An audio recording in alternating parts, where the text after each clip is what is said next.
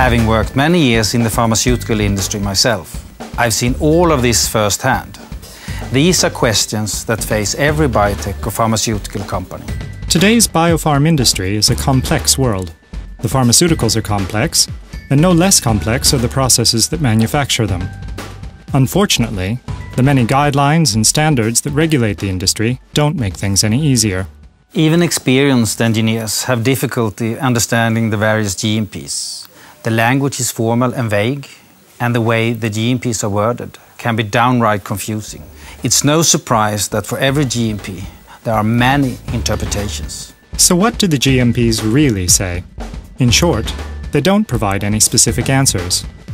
As Per-Åke Ohlsson, head of Alfa Laval's market unit Pharma equipment, explains, they contain general principles that must be understood and applied correctly to find the solution for a given situation. The sole purpose of the GMPs is to make processes safer and better, but the GMP's complexity and the difficulty of designing biopharm production systems means some of the basic truths get lost.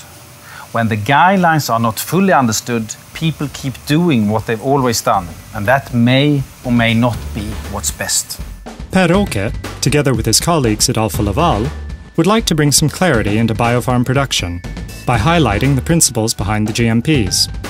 On the biopharm pages of the Alfa Laval website, they've boiled down the GMPs for equipment into manageable concepts, allowing you to look at the real issues.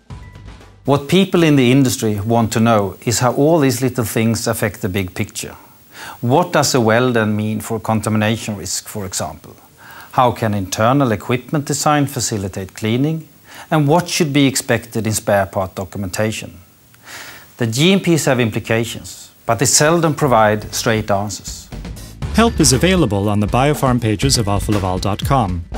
Within the key areas of equipment performance, documentation, and hygiene, Per-Åke and his colleagues provide insights into biopharm concerns.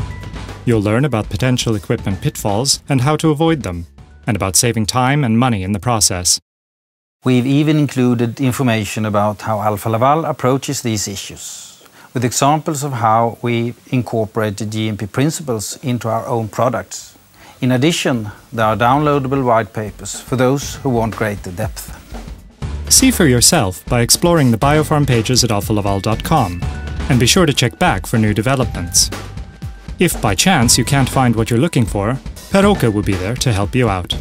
These are the same issues I discuss at lectures and biopharm conferences, and the website is a perfect forum to continue the dialogue. My team and I are always on hand to help you find solutions, and you find our contact information on the website.